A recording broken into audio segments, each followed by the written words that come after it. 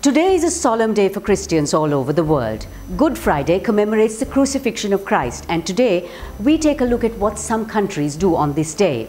Welcome to Kaleidoscope with me, Savithri Rodrigo, where right here in Sri Lanka, in the little hamlet of Duva in Negombo, is an enactment of what is now known as the greatest passion play in Asia, with a history of over 400 years. It was originally enacted only with statues, but now has over 250 actors.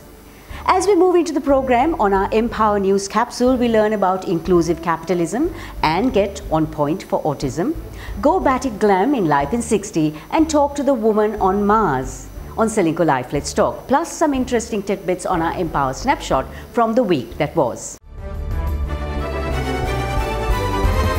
We begin our Empower snapshot in the backdrop of how Spain commemorates Good Friday. Residents of the little town of Hiandela in China wear period clothing and watch the reenactment of the crucifixion. And now, on to our Empower snapshot. The rupee hit a new low this week, depreciating by 6.3% against the US dollar and sliding to a new low of over 202 rupees. Inflation year on year in March rose to 4.1%. The World Bank is optimistic that South Asia will have a robust recovery of 7.2% in 2021. Bank of Ceylon becomes the first Sri Lankan bank to achieve a 3 trillion rupee asset base. And in a landmark deal, Blackstone Group, the $620 billion US investment company, acquired Piramal Glass Ceylon for 6.2 billion rupees this week. PET bottles, disposable polythene and plastic, cotton buds and inflatable plastic toys are among items banned from the 31st of March this year. Cyclotron-based radiopharmaceuticals, which are used for PET and CT tests to diagnose cancers, are to be produced in Sri Lanka. Ceylon Life was crowned Slim People's Life Insurance Provider of the Year for a record 15 years, the only life insurer to win this award every year since the inception of the awards. And Lewis Hamilton is the highest paid F1 driver in the 2021 season with a $30 million salary. With Empower Capital as your investment solutions partner, your investment allocation will be determined by financial intelligence and not emotion. Empower Capital, building relationships in for the long term.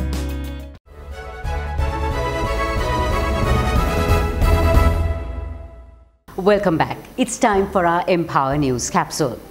Our backdrop takes us to Jerusalem, where people go on pilgrimage to Golgotha, where Jesus' crucifixion took place. In the evening, a funeral procession follows, reenacting the burial of Jesus. The Ceylon Chamber of Commerce held its 17th Best Corporate Citizen Sustainability Awards this week, and CBL Investments gained the highest accolade as the Best Corporate Citizen 2020, with Aitken Spence and Commercial Bank coming in as first and second runners-up. Dilma won the Best Corporate Citizen Award for a company under 15 billion rupees. In an exclusive with Kaleidoscope, Chairman of the Ceylon Chamber of Commerce, Dr. Hans Vijay Surya, stated the importance of inclusive capitalism if national growth is to be achieved. Inclusive capitalism, also referred to as stakeholder capitalism, is a thesis which negates the contradiction between capital growth motives and social development outcomes. Growth models which are inclusive would seek to ensure that the economic impact and benefits of downstream products, services, and employment, as well as their secondary and tertiary multipliers, are shared plurally across as many stakeholder segments and citizens as possible. Through this approach, the seemingly conflicting objectives of capital growth versus outreach, as well as capital growth versus social and environmental contribution, are no longer compartmentalized.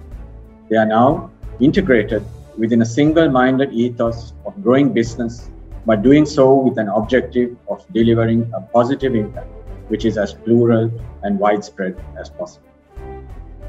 Still on the subject of responsible corporates, Sri Lanka's Eco Spindles has been ranked among the top 10 recycling heroes of 2021 by the Global Recycling Foundation.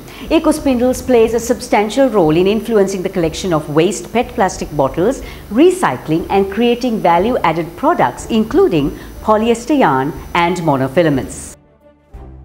While Asian markets edged higher this week, the Colombo stock market too has been seeing better trends compared to last week. This week was slightly positive, with the oil share price index up by 1.7% and the average daily turnover increasing to 2.7 billion rupees. Price optimism has returned to the oil market, with WTI oil stabilizing at around $60 per barrel. Gold prices are still struggling this week, currently trading around $1,713 per ounce, close to a 6-month low. About 2 years ago, Sesame Street introduced Julia, a Muppet with autism, to help children and adults understand why people with autism seem different. Even though autism affects more and more children the world over, there still is little awareness about autism spectrum disorder. So with World Autism Day falling today, the 2nd of April, the Ballet School Colombo decided to use the medium of dance to try and change that perception. Here's director Tara Cook in an exclusive for Kaleidoscope. Discovering the benefits of dance, I would say, is very much an ongoing thing, because ever so often we would see medical professionals turn to dance as a form of therapy or rehabilitation for a number of medical conditions and disorders. Autism is one of them, where it has allowed children with ASD to express themselves better through movement and expressions. It has also proven that it helps improve their attention and concentration.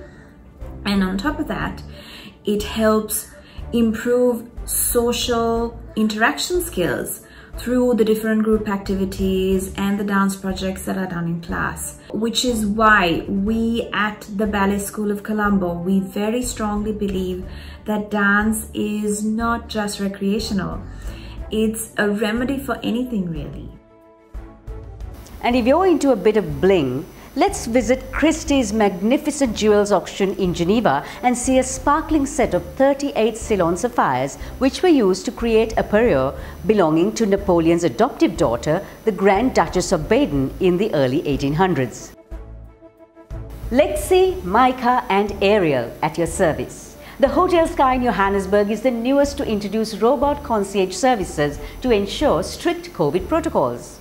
Welcome to the world of robot hospitality. And that ends our Empower News capsule. But do stay on, because there is a woman on Mars. Coming up on Ceylon Life, let's talk. With Ceylon Life Pension Saver, Sri Lanka's premier retirement plan, start planning for your retirement today. Ceylon Life, a relationship for life.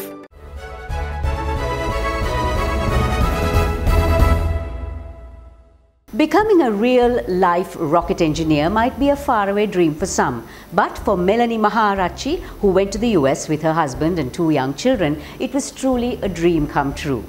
A prolific mechanical, robotics and rocket engineer, she got her degree in mechanical engineering from UCLA, landed her first job at SpaceX, was handpicked by Elon Musk to work on a secret project, after which she joined Boeing, and then NASA, where she worked on the Mars Rover 2020 mission. That rover that landed on Mars this year holds Melanie's designs. And being the woman she is, not only did she complete her MBA from Cambridge University, Judge Business School, she also founded iSTEM Without Borders, a not-for-profit to empower women in STEM. On holiday in Sri Lanka, she came into the Kaleidoscope studio for a brief chat with me. Here's former NASA engineer Melanie Maharachi on Ceylon Life. Let's talk. So Melanie, you have been with Boeing, then you moved on to NASA, working in space literally. Why space? Why rockets instead of airplanes? So we took a trip to DC, Washington DC, and we took our kids to Smithsonian Museum, and we watched this documentary about the Spirit Opportunity, I don't remember exactly, 2004, which landed. It was a small half-an-hour documentary, and I still remember the whole the documentary about the scientists talking about how they kind of build this rover. So I stood there, thought to myself, I want to be in that movie. I want to do the same. So that engraved in my brain so much, I completely overlooked the aircrafts, and I straight away went into rockets. So your designs are in space. Are you already on Mars? Yes. We just landed on the 18th of February. Now I can brag, very humbly brag, that my designs are in Mars now, the ones that Some of the designs I actually with my two hands we build, with my two hands we integrated, design for years and years. Now they are in Mars. So you left Sri Lanka quite late in life considering. It's a different culture when you have to go look for a job, so to speak, and find a career. How did you, how important was adaptability at that point? I look at how I see the world. I don't put myself in boxes. I'm a woman, I'm older, I'm a mother. I don't put myself in a box. So I keep myself very fluid. First, stop discriminating yourself in your head. The moment you start putting these boundaries and constraints, then the rest of the world see that, and or others see that, others perceive how you see yourself. So that becomes an obstacle. You founded iSTEM Without Borders to empower women in STEM. What is your message to women in STEM? My advice to women in STEM is just like our mothers, grandmothers who fought for our women's rights long time, few of them. We are the change makers. Just stick with your STEM jobs, bite your tongue, you are going to make history, you are living the history. Think about the impact you are going to make. So stick with your STEM jobs and be very passionate about it. You are going to change for the future generations. So with your experience, do you think we will have human beings living in space? I personally don't see the value of human trying to live out of space. We are given the best place to live. So that's why I left my aerospace career, because I realized billions and billions of dollars spent to explore aerospace, which I did my part and due diligence. But more I travel within the world, I felt that my contribution needed within this world. So rather than striving for living out of space, which is very difficult conditions, you have to spend a lot of money to make it livable. Let's just do it here. One final question. What was it like working with Elon Musk? My experience with Elon Musk was a very positive one. Not the one that the media is portrayed right now. He might have changed. I left SpaceX 6 years ago. But when I was at SpaceX, he was not the richest man. He was very ambitious entrepreneur. He worked very closely with us. I worked in a secret project that he handpicked 20 people. He didn't want the NASA to know about this. So I got to work very closely with him. One of the key things that I learned from him is he has these crazy futuristic ideas, and he realized the most important thing is his team to make his dream come a reality. It's not the money, it's not the technology, it's the right team. So I think that's a message for the entrepreneurs. Don't outsource your hiring process. Your team is the golden. Melanie is now with both feet on the ground and ready for yet another challenge. She's the founding partner of Cambridge Global Ventures. Good luck, Melanie. That was Ceylon Life. Let's talk. With Ceylon Life Pension Saver, Sri Lanka's premier retirement plan, start planning for your retirement today. Ceylon Life, a relationship for life.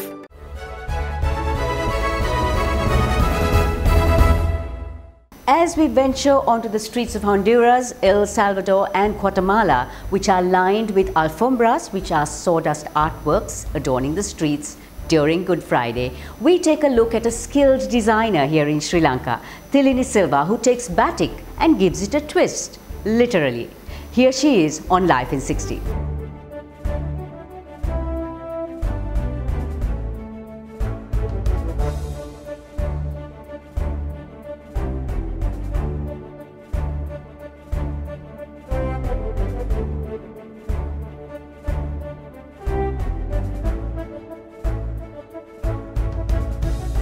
Batik has always been around my family. My grandmother's been into it, my mother has.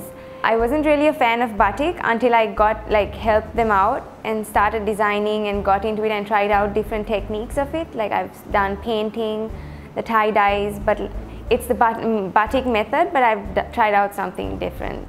Designing has always been my passion ever since I was small.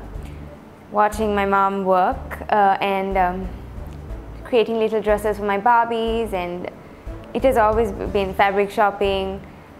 It's always been around.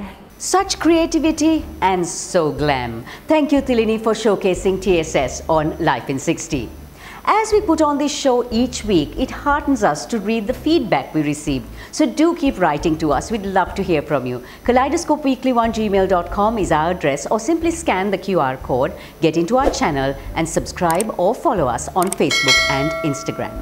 Vaccinated you may be, but safe you have to be. Do sanitize often. I'm very partial to using Amami hand sanitizers. They come in handy sizes and can be kept everywhere in your home or office to make sure everyone is ultra safe. As we leave you with our Kaleidoscope takeaway, here's wishing you a blessed Easter. There are always flowers for those who want to see them. Henri Matisse.